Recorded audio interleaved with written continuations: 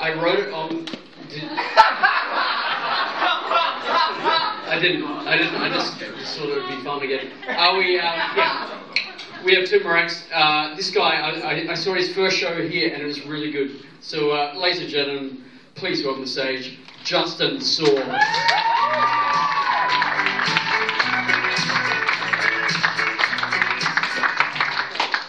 It's kind of funny because I'm not actually a comedian, I'm just a talking novelty bobblehead of Seth Rogen. And, which is kind of fitting because it was clearly a bearded Jonah Hill before me. And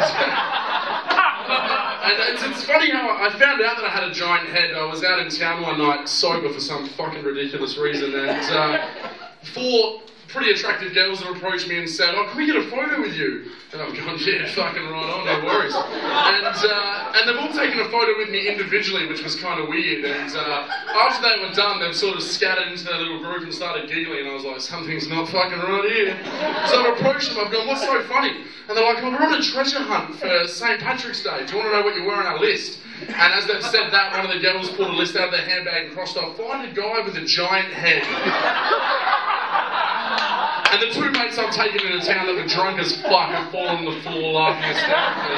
And I just died inside, just a considerable amount. And so I recently became unemployed, actually. I was fired from my last job. Apparently sexual harassment is a serious thing. I didn't realise that. I thought it was a myth, like to stop us from telling them to get back into the kitchen, but apparently it's actually taken seriously, and you shouldn't email dick pics to the new girls that start at work because they will get upset. And one of the biggest things I learned from unemployment, like first day into being unemployed, I was sitting at home like trying to find a new job, and I realised that there is a limit to the amount of times that you can jack off in one day. I didn't think that was such a thing. Like, I'm sitting on Seek just trying to focus on fucking finding a job, and I'm like, data analyst. It's got anal in the title. And within seconds I'm back on Zoom, you know, it's fucked. Just watching a horse just destroy some girl, who obviously was unemployed as well. And another thing I realised as well from being unemployed is that whoever developed the first web browser that included the option to delete your browsing history must have had jacking off in mind. Because there is no one of my family and friends that I ever want to see what I've been looking at on fucking Mozilla. It's just, that's never going to happen because they won't talk to me anymore. And I'll probably go to jail. That's exactly what's going to happen. I was at the gym the other day, which is obviously a lie. And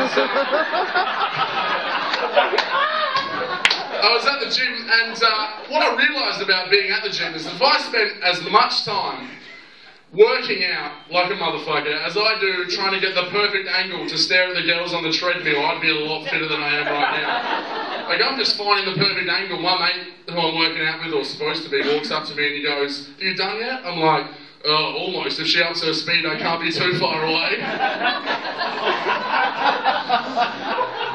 But I've got some tips for you tonight, some things that I've learnt in my time that I want to pass on to everyone. The first one that I want to give you is for the girls, and that's if you use fake tan, which sometimes pays off for you, but if you're using enough fake tan that I can smell you from one carriageway on the train, that's way too fucking much, let's be serious. That is just... and you're leaving an imprint in every chair that you sit in. And, like, if you used to be pasty and hideous, but now you're darker than the inside of a coffin on a moonless night, you're using just way too much fake tan. Just an awful amount. Second tip I've got is... if you're with a girl and you're around her house and she says, "Oh, we can't have sex tonight, I've got my period," the incorrect response to that is, "Don't worry, baby, we'll just put a towel down."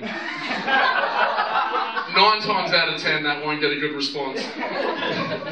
The next tip I've got is, and this is one of the biggest ones, is if a girl says to you, "Come over and watch movies," or agrees to come over and watch movies with you, you are at the very least getting a gobby. You are just, like, that is like, you don't say it, no one knows it, but if that's agreed upon, you are at least getting your dick sucked. There is no two ways about it.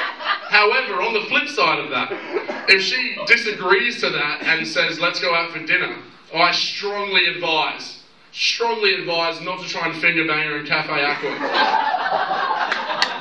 on the night you meet her parents. And if by some sheer miracle that's what she's into, she's a bit kinky, she likes to be finger banged while her parents are sitting across the table, don't keep going, then stare her dad in the eyes and say, she's pretty fucking tight. Thanks a lot, guys. I'm Justin.